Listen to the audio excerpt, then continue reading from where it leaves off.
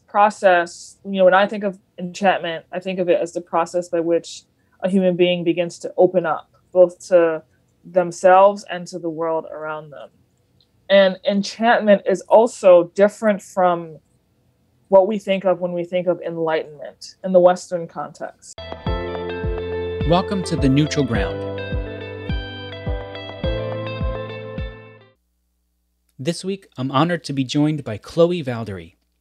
Chloé is the author of a fantastic program called The Theory of Enchantment. Now, the purpose of the program is to unite people on matters of diversity through the power of love and a greater understanding of what it means to be human. We talk about the three main tenets of her program. We throw a bit of Jung in here and there to establish some psychology behind why the program is so successful. And we talk about needing to get to a place where we can disagree with each other while maintaining a spirit of love for the other person in our hearts. My hope is that by the end of the conversation, you feel a stronger connection to those around you. Should you find yourself inspired, consider hitting the subscribe/follow button and leaving a kind comment or rating where applicable. We're working really hard here at the Neutral Ground podcast to bring civil discourse and human connection in front of as many people as possible, and each positive click and interaction will help us do so. I hope you enjoy my conversation with Chloé Valdary. Chloé, welcome to the Neutral Ground. How are you doing today? I'm doing well, thank you. Well, I'm excited for this conversation, and it's absolutely my pleasure to have you on to talk about something that really tries to express how important it is for us to recognize the ways in which we connect with each other as a species on a common level. Now, before we dive into the particulars of your Theory of Enchantment, which is a program that seeks to cultivate unity in the workplace through the practice of love, I would actually like to ask you to talk a little bit about what you saw in the world that led you to believe we need a new way to have difficult, meaningful conversations. Yeah, so I was, really thinking about the concept of enchantment heavily in college, and specifically senior year in college. I was with a very, I guess you would say, dogmatic mindset in college. And I encountered a professor who challenged that way of thinking, modeled a different way of thinking. And she encouraged me by modeling that to, become more curious about challenging my own ways of seeing the world, challenging the paradigms I had, grew up with. And my major was in international studies with a concentration in conflict and diplomacy. And there were all of these interesting tools that one could use to combat conflict, but there was no specific emphasis on love as a practice. And so once I left university, I ended up developing a theory on how to do that, on how to approach conflict with love, that ended up being called the Theory of Enchantment. Let me ask you this to kind of piggyback off of that a little bit. How was your professor able to model this idea for you? Because oftentimes today, especially in teaching, this is something that I believe heavily in as well in the classroom. It's one thing to tell the students, this is what you should think, which is something that I've always found creates kind of resistance right away, as opposed to simply saying, here's an here's an approach, and I'm going to model that for you so that you can see how this kind of works. So how was your professor able to model something like this that was so groundbreaking for you? Well, my professor was an agnostic. And at the time, one of my dogmas was that atheists and or agnostics were sort of persona non grata. And so I assumed that she would have a very biased view against religious people. Of course, I had the biased view against her. And she gave us an assignment to watch a documentary about an evangelical community that did not portray them in the best light. And the next day I came back to school, there was a student in the classroom who was an atheist who started railing on the community in this documentary.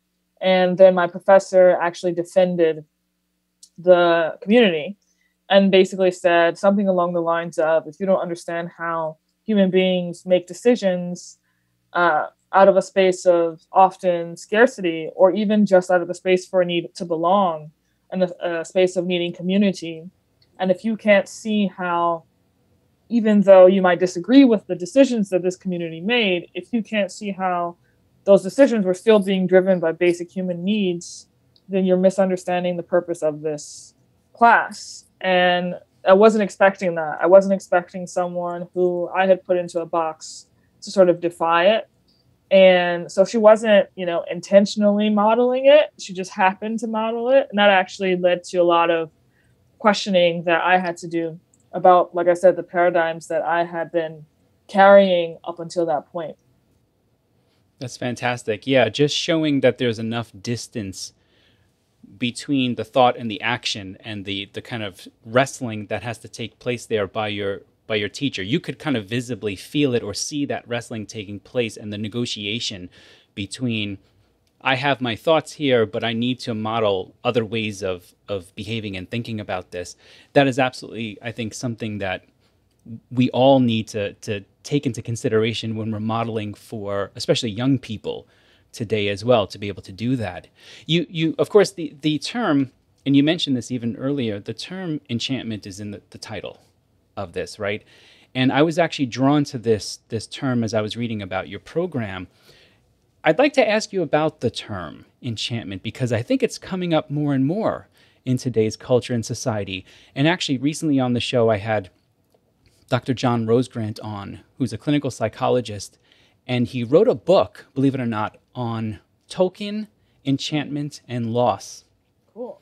Yes, it's fantastic. And his basic argument, or one of his main arguments, was that Tolkien in modernism was essentially worried about the loss of enchantment in the world, and how that could create a loss of creativity, which could also lead to then a kind of despair, because then we have no way of escaping the claustrophobic individual mind. And so when I saw the word enchantment in your program, it made me wonder, how are you using that term enchantment, and how does it function within your program? So it's funny, enchantment was almost coincidentally chosen, because at the time when I was at the Wall Street Journal, I was working on a paper that ended up being the founding paper for the Theory of Enchantment. And I was trying to crack this question open of how to teach people how to love. And I was researching pop culture, because people love pop culture, and so, or different brands in pop culture. And I was wondering what the psychology of that was. And I was studying all these brands like Nike and Beyonce and Disney and Apple, and came across a book by Guy Kawasaki, the former marketing director of Apple, who wrote a book called Enchantment. And he talked about how enchantment was the process by which you delight someone, and how Steve Jobs used that in a lot of his designing of different Mac products. And enchantment just seemed like the proper fit to capture what it was I was trying to do. And I think more recently, I've thought about this word because it pops up in many different contexts. It pops up in a lot of Jungian contexts. It pops up in a lot of conversations about fairy tales and children's stories, and of course Disney.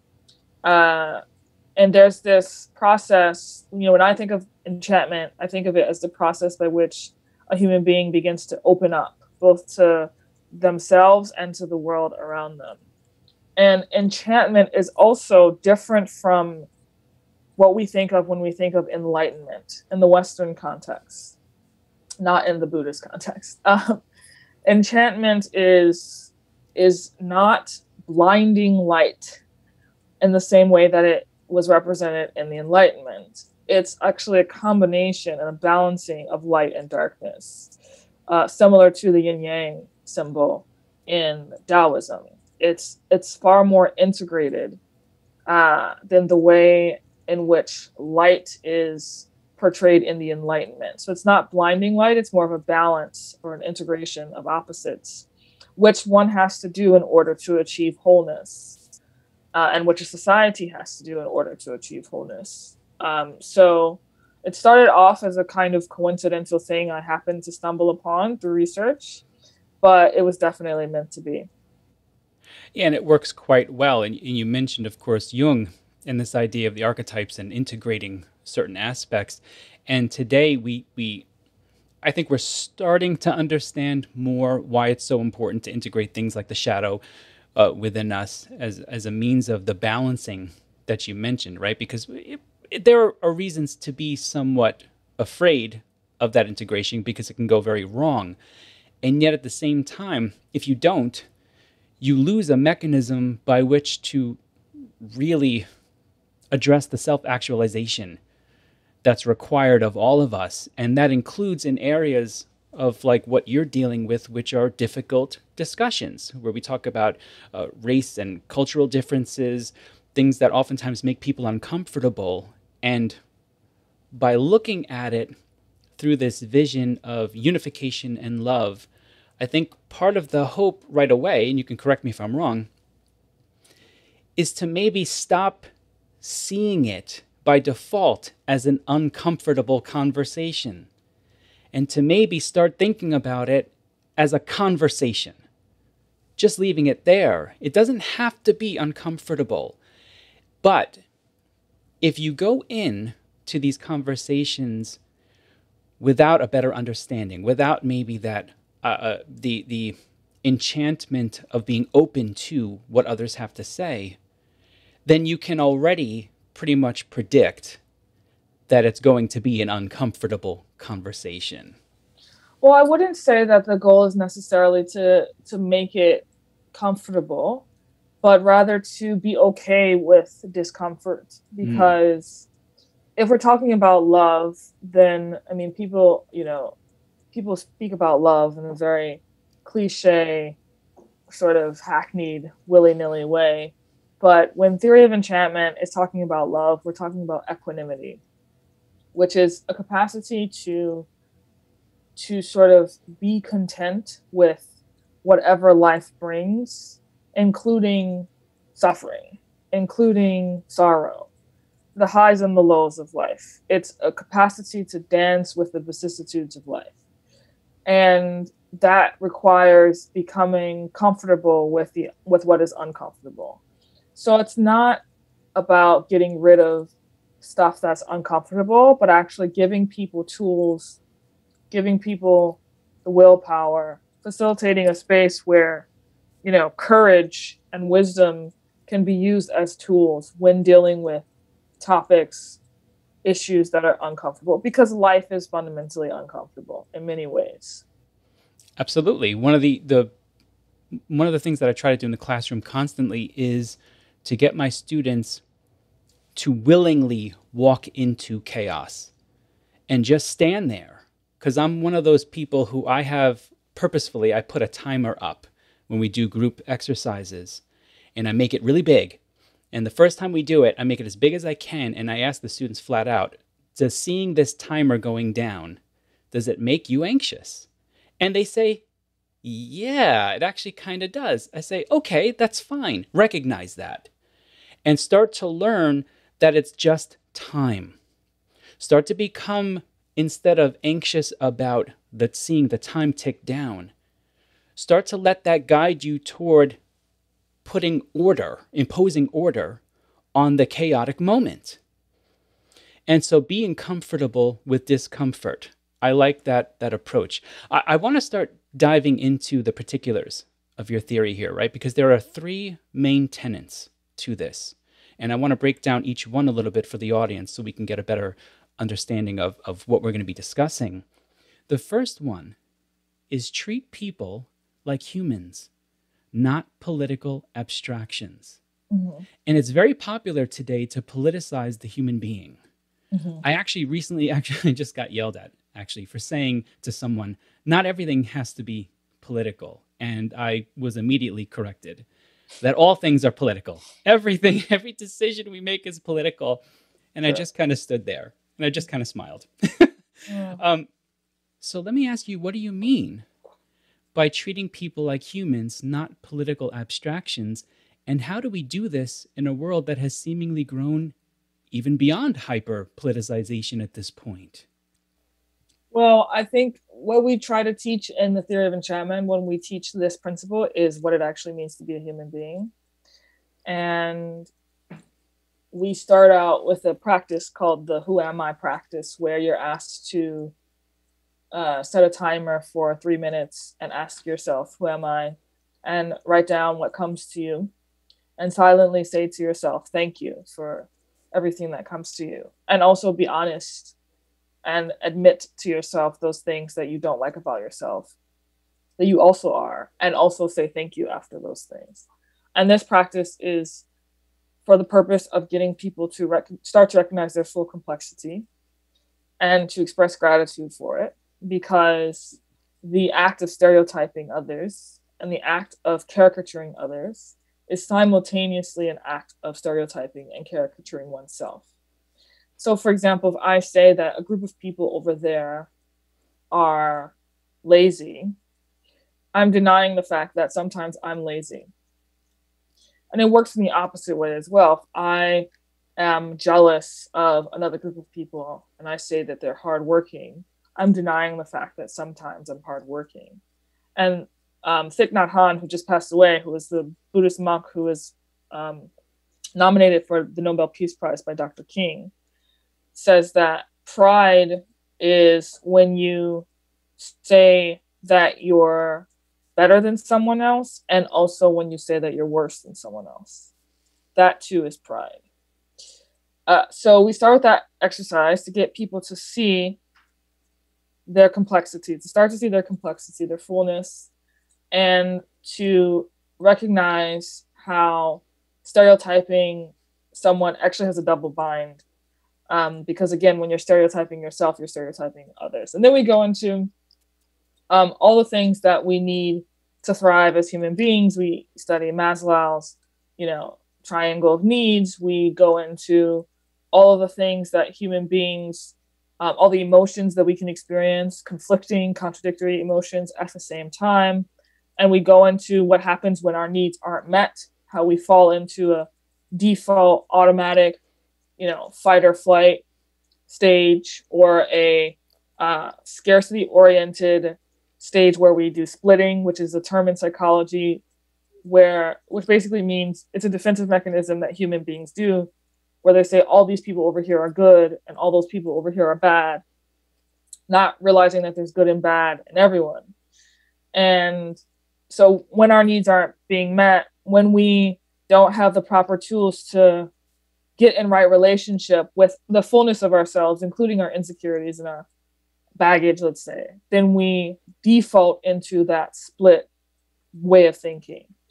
And so we actually unpack what it means to be a human being in that first principle, or with that first principle. When you're discussing Maslow's tiers of hierarchy of needs, do you find that sometimes people underestimate or maybe overestimate the lower tiers of the needs today? I guess what I'm trying to ask is, when we think of the physiological tiers, the things like food, sleep, basic needs, do you find that people tend to add elements to that and overcomplicate it today? I need my phone. I need my this and my that.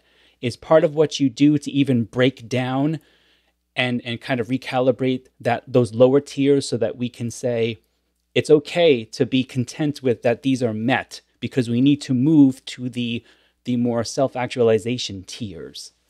So one of the things I point out is that Maslow didn't actually call it a hierarchy. So that's why I call it a triangle of needs, not a hierarchy of needs, because he thought that all of these needs were interrelated. But to answer your question, no, I actually haven't received any responses that overemphasize like the cell phone, or I usually get responses like family and connection and belonging and, challenges. And I usually don't, I mean, I haven't actually received any answers that were superficial in that way. And, uh, that game, so to speak, comes up later in the workshop. So we have primed the audience to have deeper conversations by that point. So it may be that that's why people don't give superficial answers, but I haven't received those kinds of answers. That's a good thing. That makes me happy, quite honestly. Yeah. Okay, so the second tenet here of the theory of enchantment is criticize to uplift and empower. And when I was doing my research for this, I kind of stared at that term empower for a minute. And I thought to myself, there are two kind of functional definitions here for empower. One is this idea of empowering someone so that they have more agency in their decisions, right? And I think that's probably the most common usage that we have here. And I think you're probably using it a lot in that way. But then I also thought of the idea of someone ceding authority to another, this kind of transference. And that got me thinking. Today we find that topic of ceding authority or power to someone else to be somewhat problematic. It's difficult for us. But as teachers, and both of us are teaching, oftentimes we have to cede authority or power to the students because that's how they get to practice it in some ways, in understanding how they work. I'm curious about this because it's a difficult kind of topic today, power and authority. In your discussions of power and authority in groups, how do you negotiate these ideas without the conversation devolving into power struggles and collections of power? That's a great question. I mean, most people that I've come across, when they hear the word empower, they hear the first definition that you said, but they might bring up the second definition in a different context. So not necessarily related to the second principle, but in a different context. And the way I usually negotiate that is by telling them or showing them how the power structure mindset, the power structure paradigm is still a stereotype. You're still stereotyping when you say that, I had an experience recently where someone was objecting to the fact that I was telling a story about how a man who happened to be African American responded to a man who happened to be white. The white guy was racist, who responded to him with love instead of with hatred. And I was basically asked, like, why is the onus on the oppressed to, show love to the oppressor? And I asked this person, do you think that in this moment, the Black man identified as oppressed? Because what I think is actually happening here is a whole person is engaging with a broken person. And that person could not have possibly identified as oppressed and internally in order to be able to make that move, in order to be able to respond to hatred with love. It's just not possible from a psychological perspective. And he said, yes, that's a good question. And I said, so isn't that still a stereotype?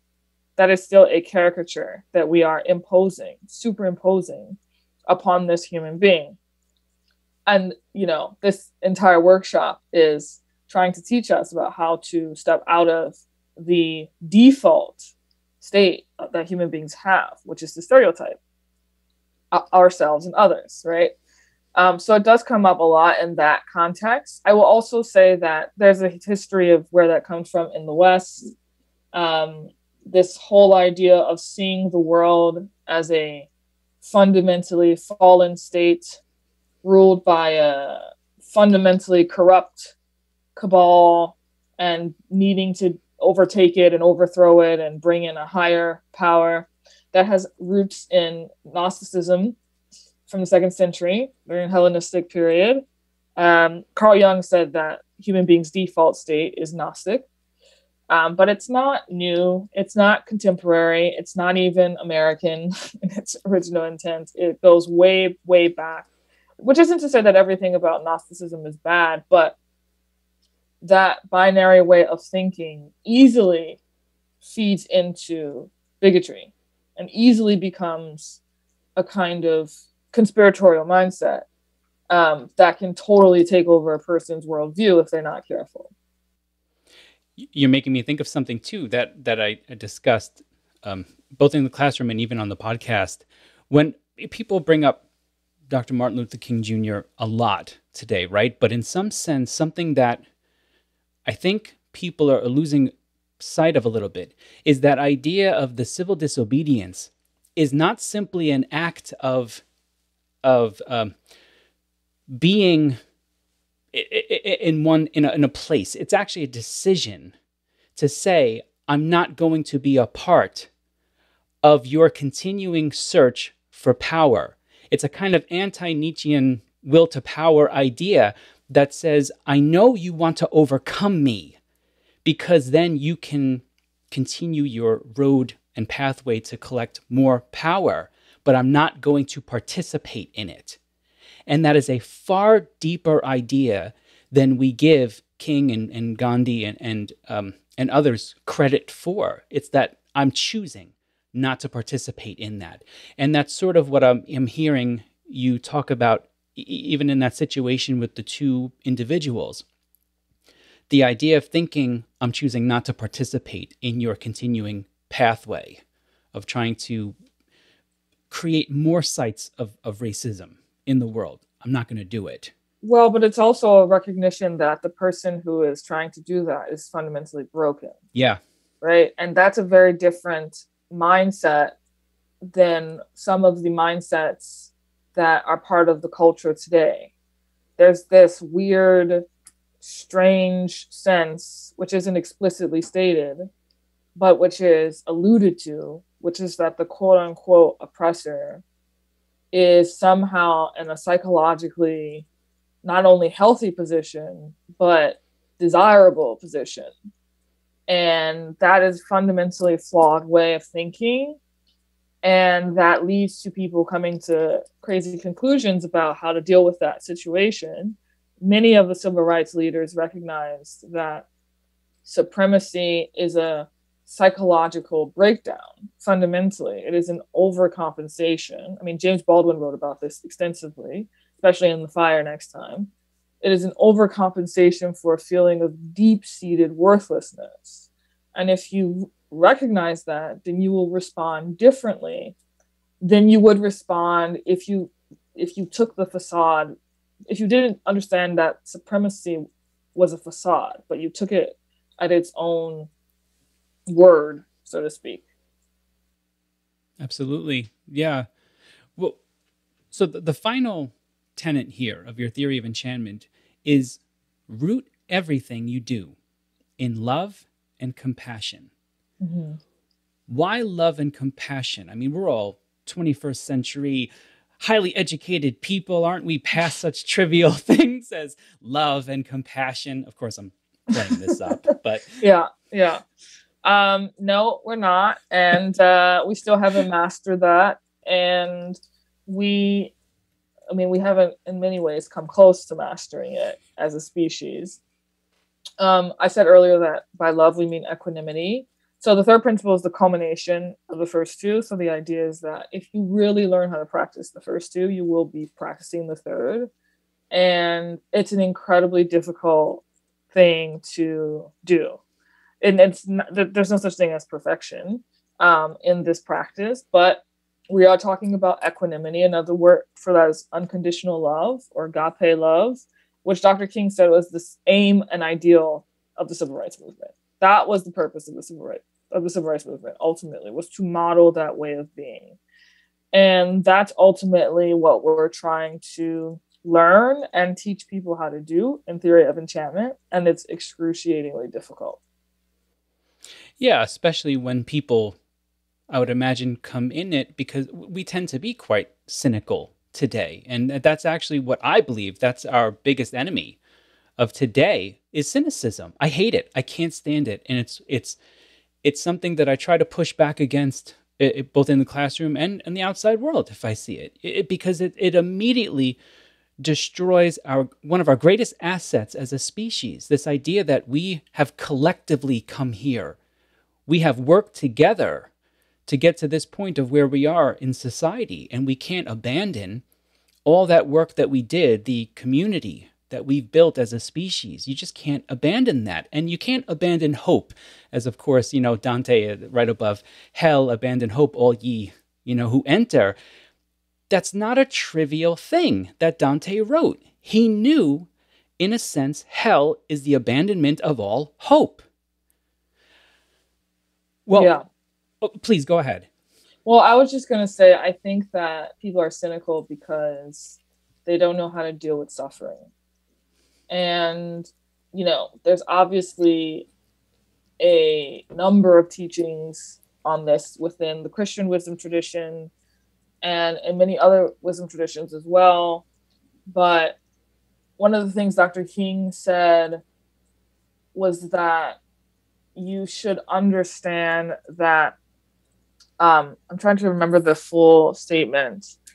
He said something about like unearned suffering is redemptive. He says this in his I Have a Dream speech. And it's a very like, if you weren't raised in the Christian context, you might not even understand. Like, I would be like, well, what does that? I don't know what that means.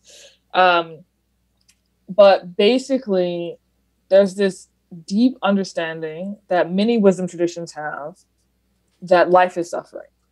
And that doesn't mean that we don't try to alleviate suffering, but we will never be able to fully escape suffering. Suffering is built into the very fabric of being itself. And if you try to escape it, you're just gonna have a hard time and a hard life. And so the question then becomes, what are those tools that we can acquire to holistically deal with suffering? James Baldwin said that people cling to their hatred because they don't know how to deal with pain, right? He's talking about suffering. And so prejudice is actually a coping mechanism to deal with suffering.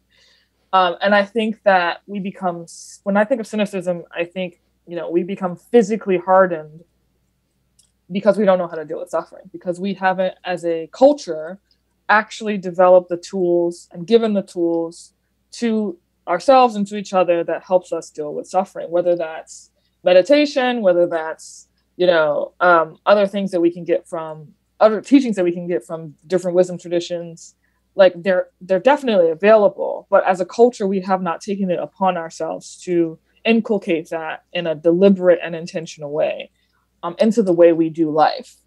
And as long as that is the case, there will always be the possibility of cynicism building into, and cynicism is related to a culture that prizes power as its highest value, right? Because if you're pursuing power as the highest value, it's not like it's because you're simply a monster, right? It's actually more the case that you don't know how to deal with suffering. And the only tool that you've been exposed to is this very consumptive way of being where you have to acquire power. There's so many villains in our culture's most famous films that become villains because they did not know how to deal with their own suffering, and they automatically just fell into a mad quest for power because they didn't know how to deal with pain.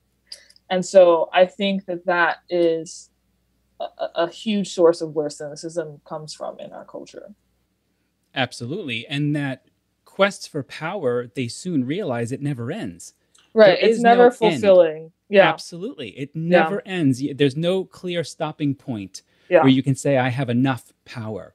Okay, this leads beautifully into something I want to talk about here, which is this idea of your use of the arts and how you think of the arts broadly, right? Music, painting, literature, all these different arts.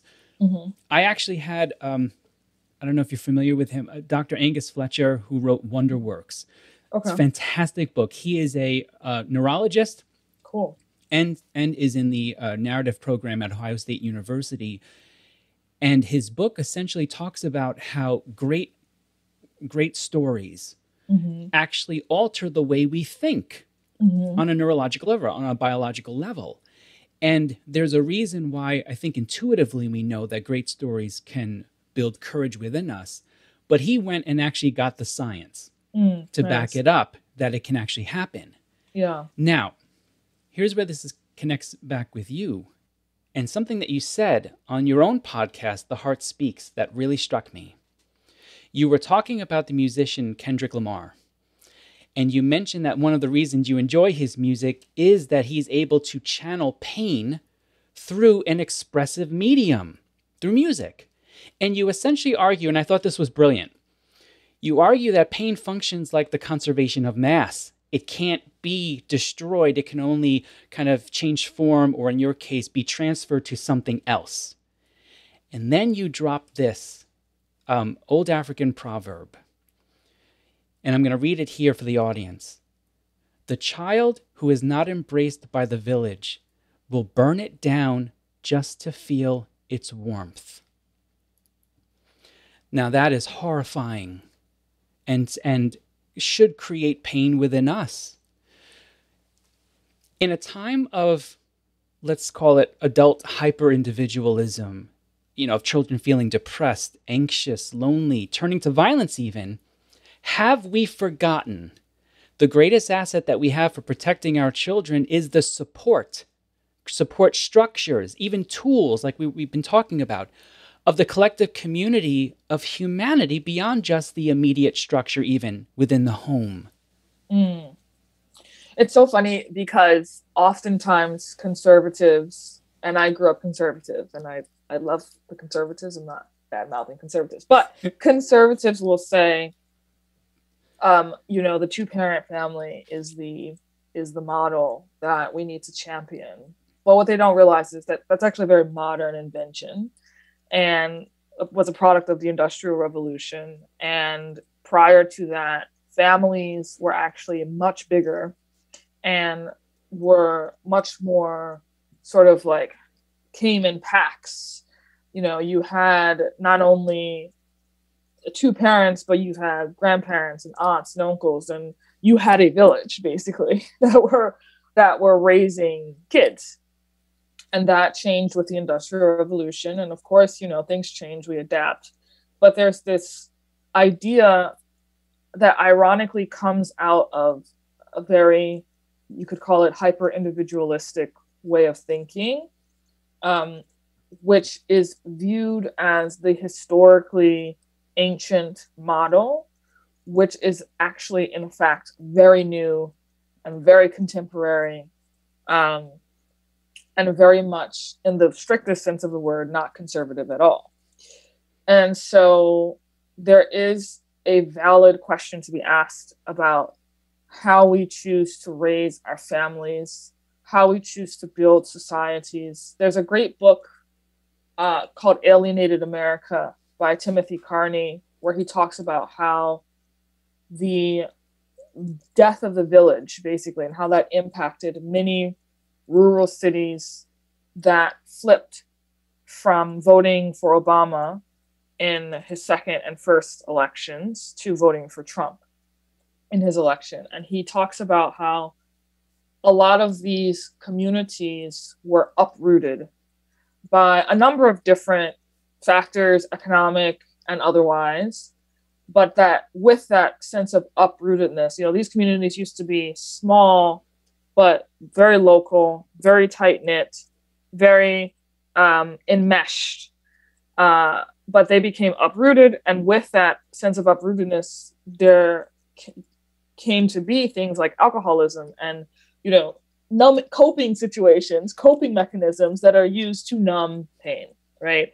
That are used to numb a person or community when there is scarcity, and how that played a role in politics. And so there should be a conversation about what should our societies look like? What does it mean to actually build interdependent societies, which is actually the next level past independence. It's interdependency. Um, so how do you build a village? How do you build a society such that a nation can actually experience interdependency and we can bring into fruition our original motto, which is out of many, one? How do you actually do that? And it doesn't have to be, because oftentimes when people hear a big idea, they become what I call like future tired. They're tired for a moment that doesn't even exist yet. They're just exhausted. I experience this sometimes when I'm, like I have a paper I have to deliver in a couple of weeks at a conference. And as soon as I hit the send button to say, okay, here's the thing, I immediately got future tired. Because I was like, oh man, now I've got to write this thing. I gotta do that. Yeah. But it doesn't have to be huge, large movements, especially in the beginning. I just finished watching the comedian Norm Macdonald, who passed away, his last kind of special they put on Netflix. And at the end, they had this round table with comedians, Dave Chappelle, Adam Sandler, David Spade. And Chappelle said something that stuck with me. He said what he loved about Norm Macdonald was when Chappelle's father passed away, that same week, he had to go do a movie with Norm Macdonald. And he said he was inconsolable and he tried everything he could to get out of the movie. And if it weren't for Norm Macdonald, he would have probably just been unable to get anything done. And Macdonald didn't say anything about his father. Chappelle said all he did was he was there for me. He helped me move through life, just move. Yeah. And he made me laugh. So even if we can just extend this idea of the support group beyond the family, and if you have the father and the mother in the home, that's great. Yeah. Wonderful. But there are still a lot of situations that don't have that. And we can't just simply say, well, then they're out of luck. That's too bad. We can't do that. Yeah. Even if we can just extend it to the point where we can ask each other, how are you doing? What's going on today? What are you working on? That kind of a thing, to keep those connections moving. Yeah. Let me ask you this. How do you use the arts in your theory to get your message across? I mean, the arts in pop culture are very pervasive throughout Theory of Enchantment. We use them as tools to help people connect to those three principles. So we talk about Kendrick Lamar, Kendrick Lamar's song DNA. We use that particular lyric where he says, "I got power, poison, pain, and joy inside my DNA," to help people start to realize their own complexities and their own contradictions, and to acquire that same amount of self-awareness that Kendrick has. We teach Disney movies in our online course to help people really introspect about all kinds of things. I mean, there's a part where we teach people about the importance of looking beyond surface or appearances.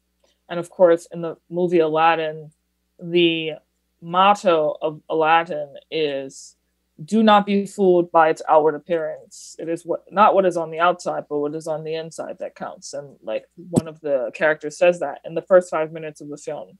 A lot of the Disney films that came out in the early 90s and probably before have this habit of putting the motto of the story in the first 5 minutes, right? When we talk about learning to meet hatred with love, one of the most profoundest questions in Beauty and the Beast is asked in the first 2 minutes or 3 minutes of the story, which is, who could learn to love a beast?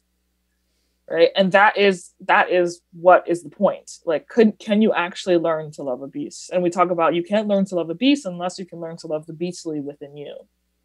Right. That's the only way you can learn to love a beast, which again goes back to integration of all of your parts and being whole with all of your parts. And it's crazy to me how that matches out of many, one. And like, we don't take seriously that motto that we have set up for ourselves. We use other films as well. We studied villains in Disney films. So we study Ursula, and we study Lotso Bear in Toy Story 3, and we study Frollo in The Hunchback of Notre Dame to show the difference between what criticizing to empower looks like and what criticizing to manipulate looks like, or criticizing to exploit looks like. The song Poor Unfortunate Souls from The Little Mermaid is a textbook example of exploitation. The song Mother Dearest in Tangled is a textbook example of exploitation or manipulation. Same thing for Hunchback of Notre Dame, where the villain tries to convince Quasimodo to stay in the bell tower instead of going outward into chaos, right? In order to build yourself up, because he wants him to always be codependent on him, right? So we use different. We obviously there's a lot of Disney stuff in Theory of Enchantment, but there's also other music that we use. We explore one of John Mayer's songs, "In the Blood," to talk about parental baggage. Lil Wayne's song "How to Love" as well is used to study that. So we take the arts very seriously. We take literature very seriously. I think English literature is one of the most underrated classes, or most underrated tools in terms of developing wholeness and getting in right relationship with the human condition that is out there. So we use a lot of it. You're making me think too of that Disney Renaissance era. Yeah. Something that they did really well that I hadn't thought about until you just started talking about it. There is actually quite an interesting balance between seeing manipulation externally and seeing manipulation internally. Even just that, even just Aladdin. You mentioned a kind of there's a clear external manipulation going on with Jafar, let's say, but the internal manipulation that Aladdin is doing to himself. Yeah, this where he's idea, like, I'm not good enough. Yeah, now, yeah. Let me ask you this then. Yeah. So, do you find that it's difficult for people to see manipulation internally? Well, I think that we don't call it manipulation when it's happening internally. So they might not identify it as manipulation per se. They might identify it, in Aladdin's case, it's just him not accepting himself, right? That's still fundamentally just like a lack of wholeness, right? A lack of integration. So even though we talk about those particular character traits, we just don't label them manipulation in that way. Interesting. Yeah, because I find there are a lot of people who struggle with that inner monologue that's constantly telling them you're not good enough, to the point that it becomes almost like just an automated bodily response. After a while, they'll start acting like they're not good enough. And I guess that's why I see it as a kind of internal manipulation still. Well, there's a little bit of Jungian stuff that I could say about that, but that might go over too many people's heads. And go for it. Go over our heads. Well, Jung believed in like what he called the animus and the anima. And without getting too complicated, basically the animus is the masculine within a woman, and the anima is the feminine that is within a man. And he probably would describe some of those things that you're pointing out as manipulation on the part of the animus and the anima within a human being. That's a useful metaphor for some people. And if you're like in the world of Jung, that might apply, but it might not be a useful metaphor in other contexts if you're not like as into Jung as I might be. Maybe a different wisdom tradition or a different approach would speak to you more. So I guess it just depends upon like who you are as a person and like what resonates with you and what doesn't. Absolutely. Yeah. So something that I wanted to ask you about, because I find it to be disturbing, and I think you probably have to address this in your work is I'm the kind of person I can talk to anybody anywhere. I just like the conversation. And actually, recently I just had a conversation with a woman who we were in the grocery store. I was in the meat section, and we started talking about trying to figure out what prices were attached to which part. And then we started talking about something else. She mentioned she had a grandson who is going to a college in a local area. I teach at the University at Albany, but he's going somewhere else. And then she started telling me about how she doesn't see him much, though, because his father basically disowned her because she voted for Trump. And that triggered within me a memory close to home, which was my old Sicilian grandmother, as stubborn as they come. She didn't speak to her sister for about 30 years, and then the last time they spoke was quite literally at the younger sister's deathbed. And they cried and cried and cried because they kind of had this realization that the time is gone and can never come back. And today we hear a lot of these similar stories about people disowning family or loved ones for politics or even for things related to COVID, stuff like that. And you can't get that time back. It's gone. In the work that you've been doing to help people, have you been able to see positive outcomes through your program for people to learn to compartmentalize divisive topics today so that they can disagree with someone and still express a feeling of love? I mean, we certainly actually have had testimonials where people have gone through our online course and they've said, I wasn't talking to my brother-in-law, and then I did this course, and then I started talking to my brother-in-law. And it was over some political disagreement. So, and that's something I'm really proud of, like the fact that this is a training that can really encourage people to reach out across the aisle, so to speak, and choose to be in relationship with someone whose, politics they disagree with, or whose positions on other stuff they disagree with. One of the things we teach in our full day workshop is counterdependency. So we're usually more familiar with codependency, but counterdependency is when your identity becomes dependent upon countering someone.